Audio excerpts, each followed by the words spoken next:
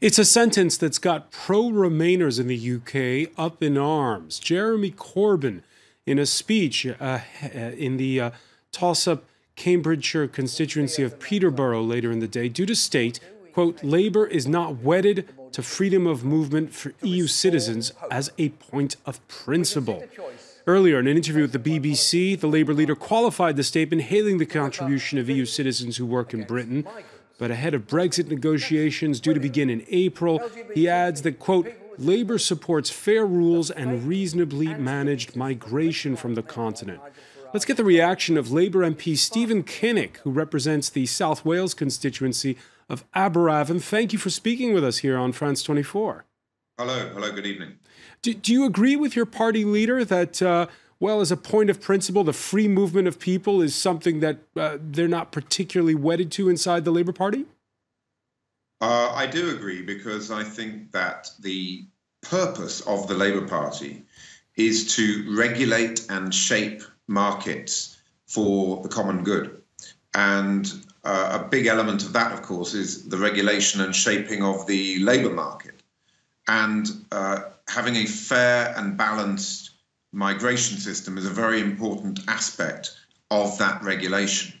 So I actually think it's absolutely in line with Labour's values and aims as a social democratic party to have proper regulation of our labour markets, and that does include dealing with migration. Over the weekend, I wrote an article with one of my colleagues, Emma Reynolds, where I argued for a two-tier labour migration scheme, whereby EU workers who are highly skilled with a high and relatively high salary threshold would have completely unlimited freedom of movement, as is currently the case, and then low-skilled and semi-skilled workers should be based on quotas, sector-by-sector quotas, which are set by government and industry and trade unions. I think that that would produce a fair and balanced migration system. And what we fundamentally have to do is rebuild confidence in the system. Those of us who know and believe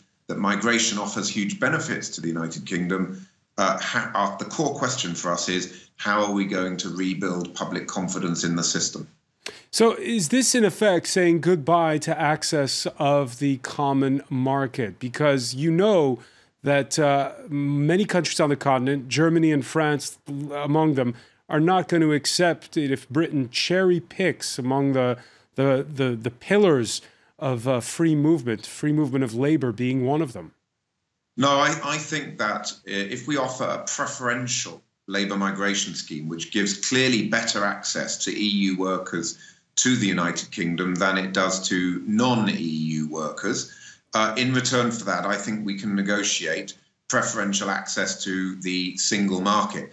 I think that full membership of the single market is not going to be possible, because the British people voted to leave the European Union on the 23rd of June. That is a decision that I regret. I campaigned passionately for us to remain inside the European Union, but we are where we are. I think what we have to fight for now is the best possible access, unfettered access to the single market. Well, again, this week, Angela Merkel said you wouldn't be able to pick and choose. Theresa May on Sunday saying Britain won't be able to keep, quote, bits of EU membership. Well, I think that we have to argue for that. I mean, the Labour Party's position should be that we need to get the softest possible Brexit, but we must also respect the desire for control over movement of labour, which was expressed on the 23rd of June, but also because it's in line with our Labour Party values.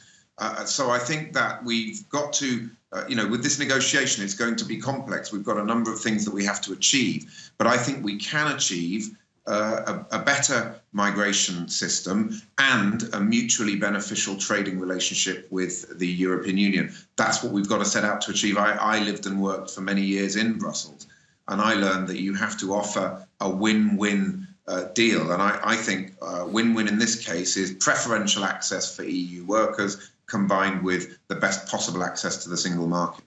Stephen Kinnock, how do you explain last week's big storm with the ambassador to the EU quitting early? Well, I think that this reflects a very worrying tendency in Theresa May's number 10 Downing Street, which is a tendency towards control freakery.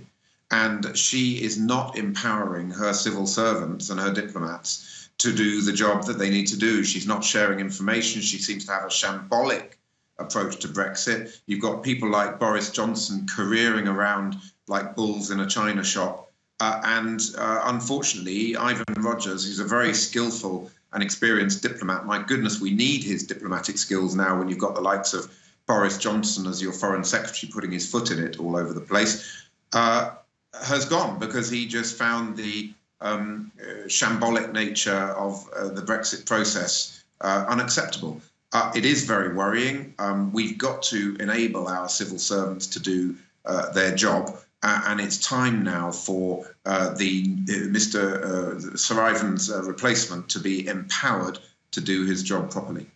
One final question. You mentioned at the outset how you agree with Jeremy Corbyn on the issue of not being wedded to freedom of movement. Do you think Corbyn is, I know you've had your differences with him, do you think he's now striking the right tone ahead of these Brexit negotiations? I'm very pleased that Jeremy has moved a long way since, if you look back at our party conference back in September, where he or one of his spokespeople briefed that they had no problem with the status quo and felt that there was no issue here.